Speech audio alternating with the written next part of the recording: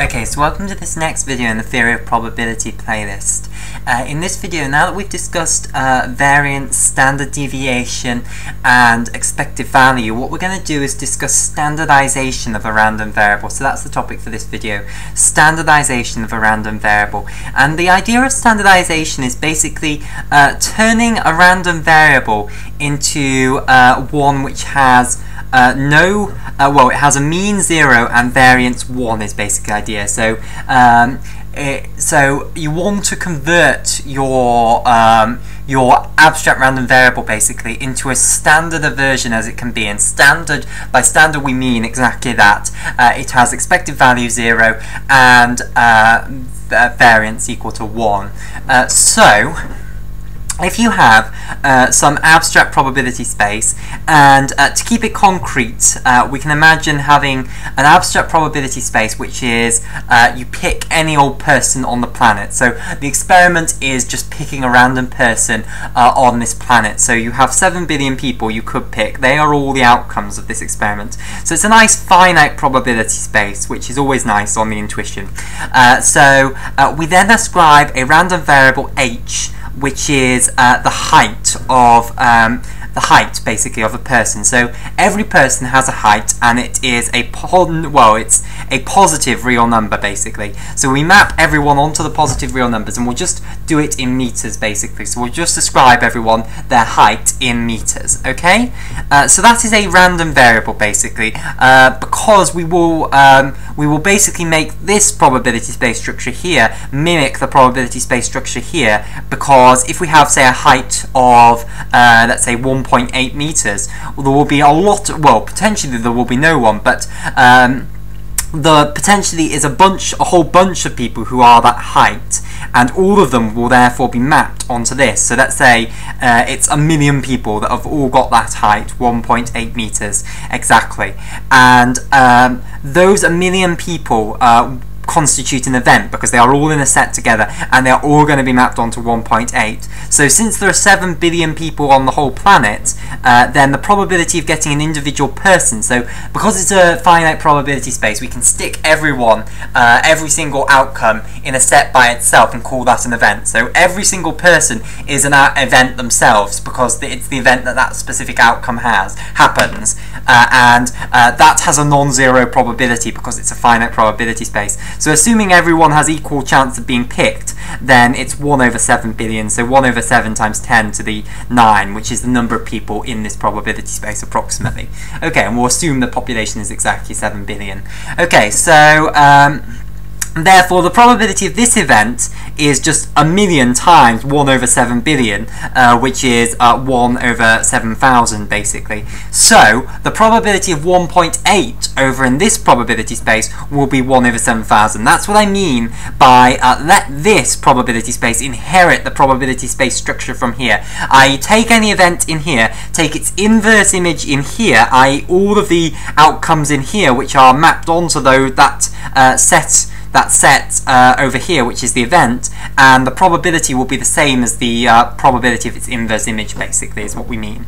Okay, so standardization of a random variable now. So this random variable has an average value and it has a variance. So it has an expected value of h, and it has a variance / standard deviation as well around the mean. Okay, and the average value certainly is not 0. So what we would like to do is create a new random variable, which is a standardized one. So we might call it h bar, the standardized version.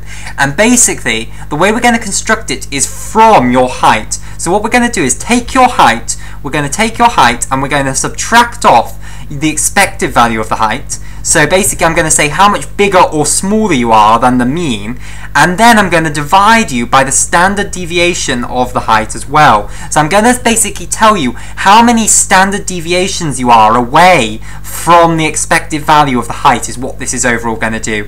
And the overall mapping, which is going to go from here onto a probability space, is is going to be the standardized random variable h bar. Okay, so it's going to map every person onto how many standard deviations they are away from the mean height. So if you're above the mean height, you will have a positive value. If you're below the mean height, you have a negative value. So this now has positive and negative values, or you could have exactly 0, which is the case where you have your height is actually the expected value of it is the mean height. Okay, so that is the way we construct this standardized random variable. And what I want to show you basically is that this standardized random variable has expected value equal to 0. So let's firstly prove that the expected value of this random variable is indeed equal to 0. So the expected value, we want to take the expected value of this function of h. So we want to take the expected value of h minus expected value of h over the standard deviation of h, okay? Right, well, just by linearity, the standard deviation of h is just a constant, so I'll pull that out and we'll get 1 over the standard deviation of h, and times the expected value of h minus the expected value of h. Right, well, think about intuitively what that is asking. That is saying, right, we ascribe to every person on the population, we ascribe them a height. There is some expected value of height, approximately 1.6 meters or whatever it is, which is the mean height across the entire human population.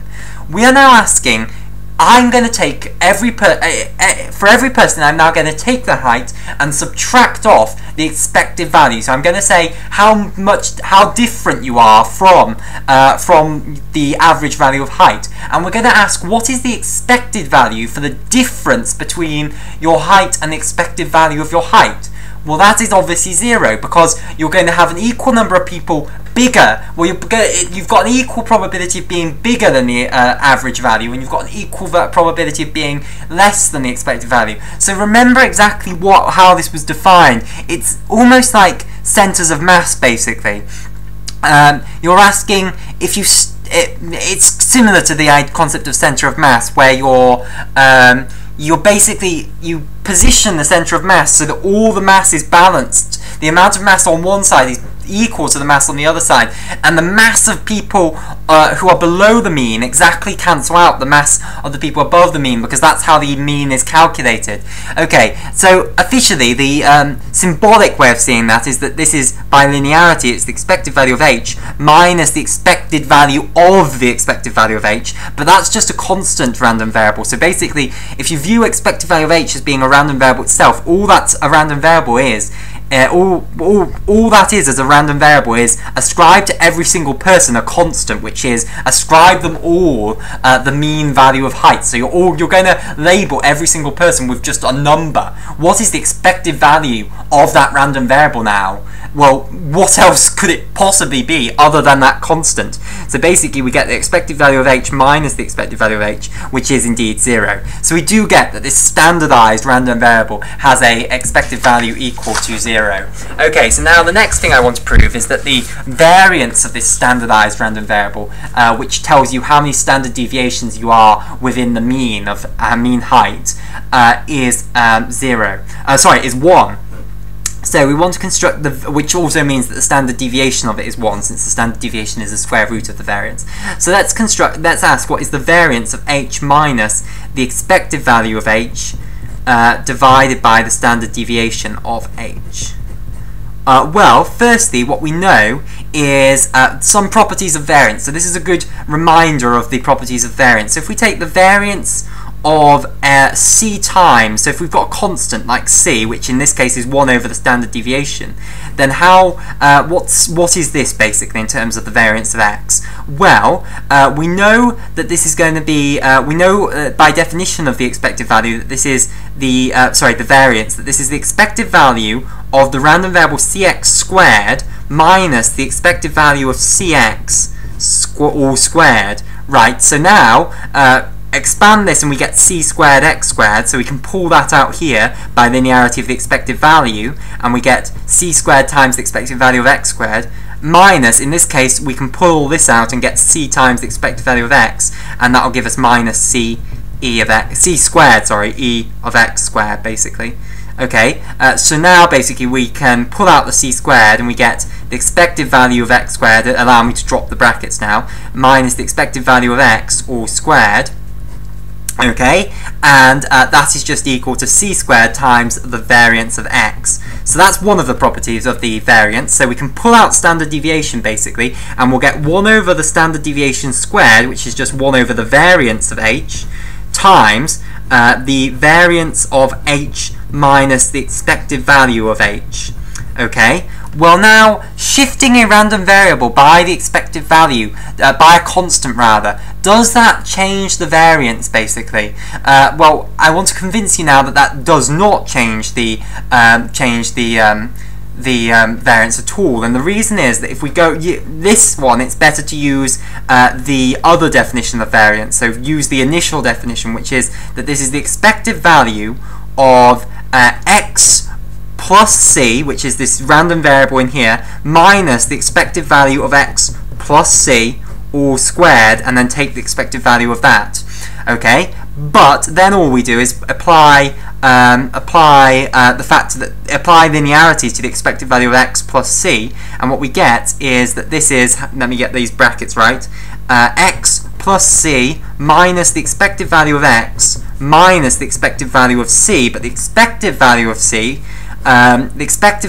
is just equal to c, because again it's just the expected value of a constant, so this c and this c cancel, and we get that this is just equal to the expected value of x minus the expected value of x squared, and that's just the definition of the variance of x. So basically adding a constant does not affect you, so this here is just equal to the variance of h. So we get the variance of h over the variance of h, and that is just equal to 1. So basically, the reason we standardize random variables like that is so that we can create new random variables which have mean 0 and variance 1. And that's the process of standardization, and we are going to see this over and over and over again.